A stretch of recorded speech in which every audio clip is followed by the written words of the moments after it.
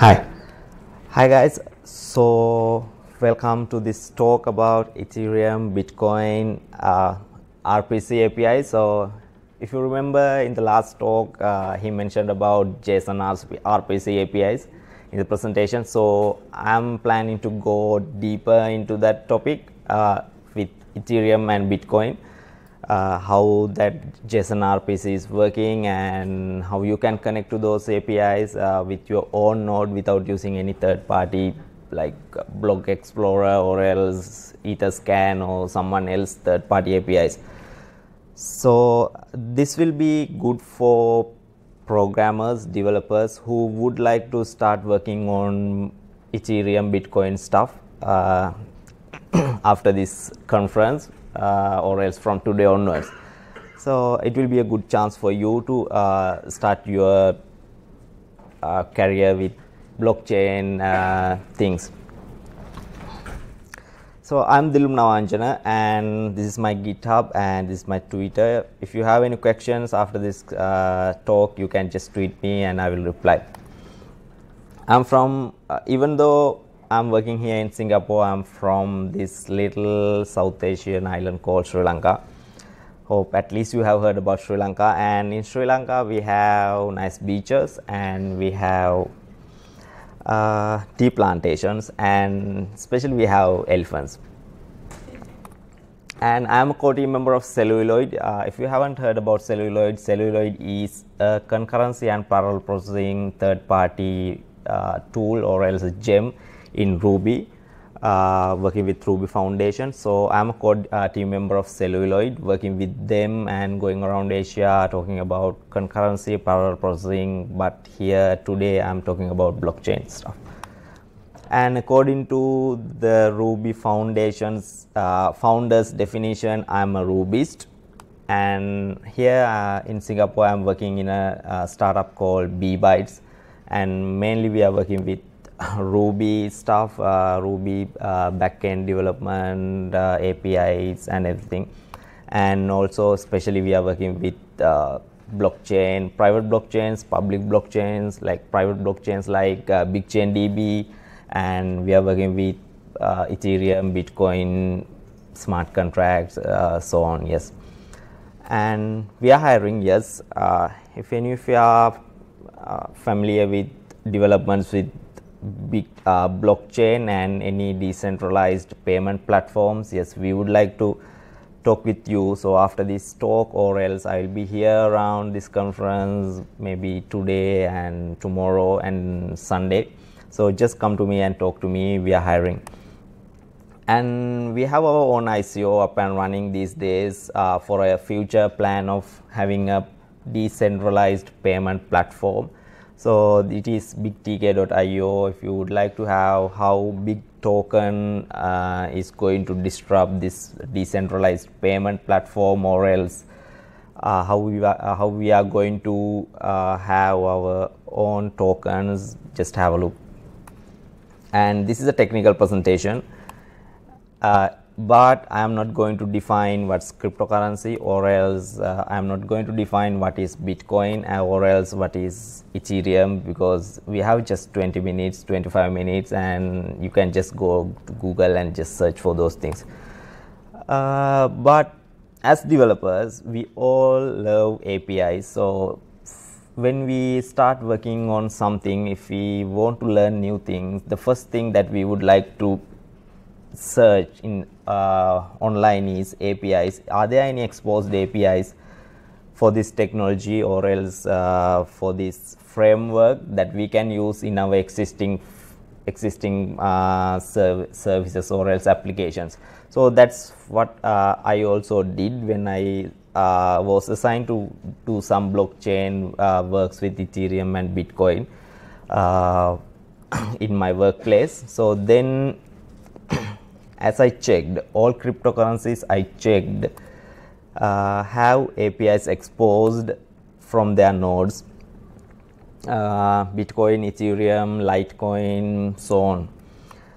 So to use or else to consume those APIs, to consume those RPC APIs, we need a node up and running or else a daemon up and running For testing purposes, I prefer to have a Docker container which runs those daemons or else nodes. This is the Bitcoin daemon container that I created for my testing purposes. If you would like to have a look, it is just a Bitcoin daemon inside a container, and you can just start this Docker container and consume those RPC APIs. It's open source, just have a look, and if you want you can use it as well. And this is the Ethereum Docker container that I used. Actually, I created this Ethereum container. Inside this container, it's there's a Ethereum node running, so it is easy for you. You don't have to install any Get or else any C++ libraries. All of them are inside this container. You just have to run this Docker container and it will be, the node will be up, but you have to start syncing your node after running this container. Or else if you would like to have your own daemon or else node, you can install whatever the things that you need to install before running the daemon, and then start running your own daemon. So you have your own daemon or else node running in your local host. So after that, connecting to this RPC APIs as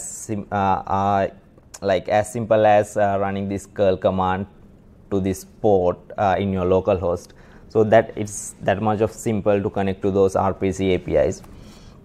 So Ethereum has their own inter-process communication IPC APIs, and as well as remote procedure call RPC.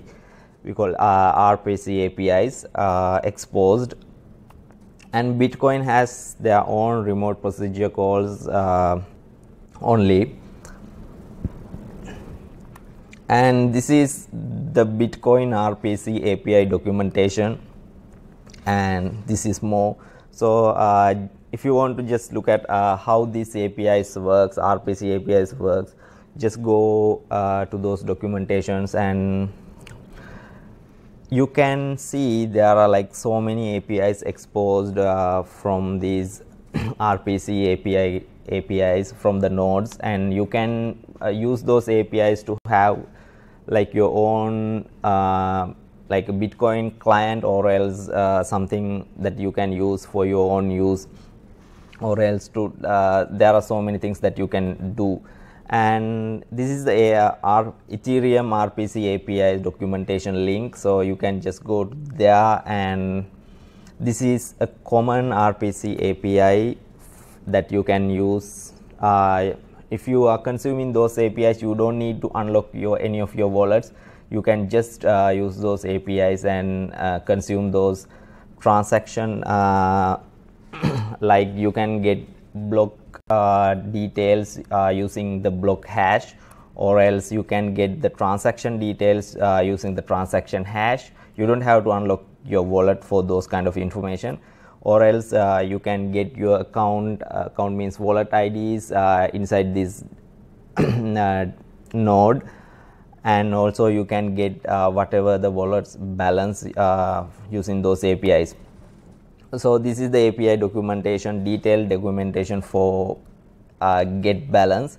So there are two parameters you have to pass. So the wallet ID, and as well as if you want to get the latest balance, you have to pass latest. So then you can get any of the wallets, Ethereum wallets balance from using this API. And this is the Ethereum management API, which is more powerful than the normal APIs. These management APIs we can use for your wallet related things like unlock your wallet, lock your wallet, or else create a new wallet and send a transaction. Especially if you would like to use this API to send a transaction, you can use that as well. From like if you want to send a transaction programmatically from your server application side without using any graphical client, you can use those APIs to send the transaction. But To send the transaction, you have to unlock your wallet using that unlock API, and then you can send those transactions. So this is the API detailed documentation what you have to pass to unlock your wallet. You have to pass the wallet ID and as well as the wallet passphrase, and then how many seconds you need this wallet to be unlocked. So this is in this example it is 30 seconds. So after 30 seconds your wallet will be locked automatically. Default is around 300 seconds as I remember. So because I love Ruby and I'm working with Ruby most of the time, using this RPC APIs for Bitcoin and Ethereum right now, I created a gem called El Chapo.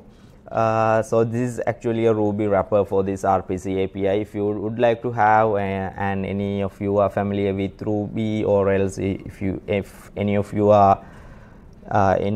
would like to learn Ruby and using Ruby in your server side, then this will be a good chance for you to use those RPC APIs in Ruby very easily, other than just calling REST clients.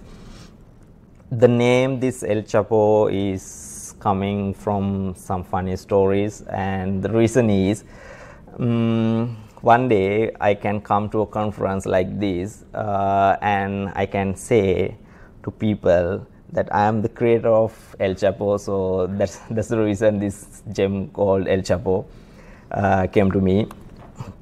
And this is the gem, how it works.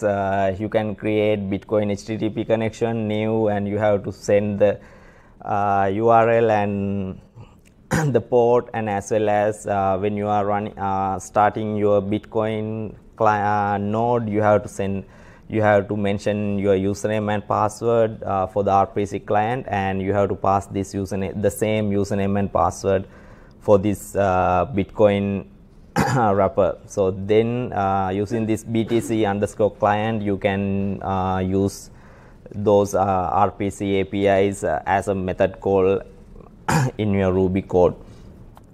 So then I managed to do my connection between my Ruby server side, Rails server side, and as with Bitcoin or else Ethereum client.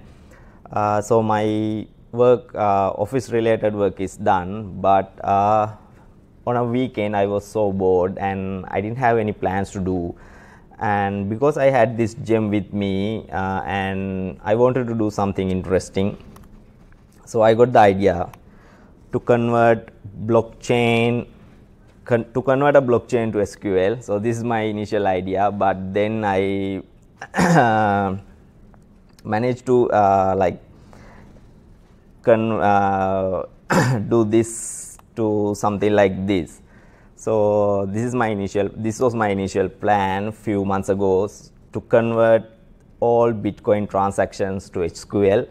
So the reason that I wanted to do convert everything to SQL is to find the highest transaction value happened inside Bitcoin. So today I will tell you what are those transactions happened in Bitcoin, and what's the date and everything. So after converting, so last week I managed to finish all the conversion from the block 1 to 500k plus right now. So what I did was I was going through the blocks from 0 to 500k plus from a Ruby script. And this is an example that I am getting for a Bitcoin block. So it has so many information like the Bitcoin hash, block hash, and the size and everything. And then the most important thing is the transactions IDs, hashes for this block. So it's an array, and inside once I found this transaction IDs, then I read through those transactions, and this is what I get for the transaction raw details. So each transaction I get who is the sender, who is the receiver, and what's the value and everything. So I wrote the Ruby script and I used active record to save it to my SQL. And then this is a example of my database. I am saving the block number and transaction ID, the block hash, and the most important thing is the value, and the transaction created date and updated is that I updated the date, and sender, receiver, and the balance receiver. So I had all details of these for all transactions of Bitcoin right now. So initially I thought it will take maximum 5 days, but I was wrong. It took me around like more than 1 month to finish everything. So on the process, after like 2 weeks, I realized my script was not the most powerful script that I could run to convert everything. So I used a gem or else a method called bulk insert to insert 500 transactions by 500 transactions to my MySQL database, which makes it a little bit faster, but not fast enough to finish it within few days. So by last week, actually I managed to finish everything. So the database contained 236,915,620 transactions, and the database size is 76.63 GB MySQL database. This is it's some example. And my initial plan was to find the highest value transferred within Bitcoin, and few more researches after going on with my database, because I have the sender and I have the receiver. So like I have some more information about the transaction happened through the Bitcoin network. So this is the highest transaction happened within 2009. So within 2009, the year of 2009, the highest value transferred is 6,000 Bitcoins. It happens on this day. So I will go through the year by year first of all, and then I will give you what's the highest value. And in 2010, it is 90,000 Bitcoins. The transaction happened on November 9th, 2010, and 2011 it is almost 500k Bitcoin. So it is happened on November 16, 2011, and in 2012 it went down to 125,000 Bitcoins transferred on this day in a transaction. And 2013 is this, and 14 it is this, 15 it is this, 16 it is this, and 17 it is 50,000, exactly 50,000 transferred on August 2nd, 2017, which was about like 8 months ago. And so the highest transaction of all the time what goes to the transaction happened on 2011 November 16th on block in this block that is 499,720.7 Bitcoins transferred. So if you go to this block on Block Explorer, you can see that transaction. On this block there were like about 3 transactions, and 1 transaction is this transaction. But the highest transaction value in USD, so at the transaction time, if you take this transaction, convert it into USD, in 2011 it was about like 2 million USDs, which was not the best in comparing to other transactions. So the highest transaction value in USD award goes to this transaction, 2017, 50,000 Bitcoins. So in this, I checked the price of Bitcoin on August 2nd, 2017. On that day, it was about 2,700 USD, the one Bitcoin, and because of that, that transaction value in USD is about 135 million USD transferred on that day, which was like 8 months ago. And if you want to check all the transaction details, this is my blog. I have mentioned all the blog explorer transaction URLs there in a blog post with all those years transactions and everything. So if you want to have a detailed look on those transactions, just go to this just go to my blog and it will be there. Okay, I think it's done. And any questions? I have a question. Did you add any indexes? No, I'm planning to write some indexes, yes, because so right now if I write a query for searching the highest value within this, it takes like 3 minutes to complete the query. So it is, yeah, I need to write some indexes. Yes. You intend to share your database? Sorry? Do you intend to share? Yes, I have some plans. I don't need to keep it secret as a database with me. I would like to share this database. So because I got this database last week, I will upload it somewhere, and like first of all I need to check how I can compress the database into 7-zip or something, and then I will share it with public. Yes, for sure. Are you updating the database? Are you keeping it in sync with the? Yes, I can do it like In real time? not right now, but so right now the speed of converting everything is I can convert 1 month transactions within 1 day. So so like I have almost until the start of this month transactions converted. So if I run like 1 day, it will be synced. And like yes, because I am using one of my personal machines to do this, right now the script is stopped, but if I start, it will start syncing every day. What's the next step in the project? I need to create a graph from actually what I need to do is, so because I have all the transactions with me, I need to calculate who has the highest value in his wallet, in user's wallet right now, and maybe I will sort from highest to lowest the wallets, and then maybe I will publish and I will write a blog post. Yeah. So your Docker client downloads the whole chain. Yeah. So what's the size of the chain right now? Oh,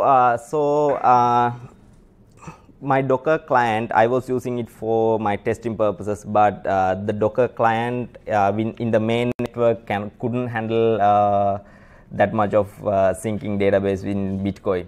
So I had to use my own Docker Bitcoin daemon inside my machine. Right. So what's the size of the chains at the moment? I'm not pretty much sure. Yes, it's the normal size, around like 200 GB as I remember. Yeah, it's over 200. Yeah. Any questions? Yes. Are you going to expose your HTTP, the HTTP APIs you created in any way to public so that you don't have to download the blockchain? The transactions. No, just your API, because you already have the blockchain on your machine. Yes. So those APIs are public APIs. Those RPC APIs. Your web. My database, the SQL database, I downloaded. Is it? No.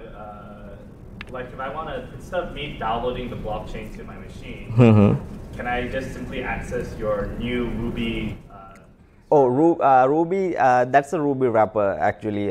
It's not if you have a node running, and then only you can connect to your node using my wrapper. Yeah. You have a question. I have a question. I think there's a share of this using API to access the blockchain, Bitcoin blockchain is very good, but not fit everyone.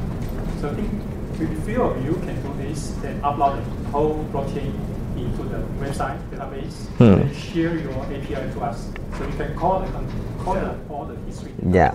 then we can recommend you what the data we want. Maybe Yes. the transaction Mm-hmm. within this month. How many transactions already sent out? How many transactions already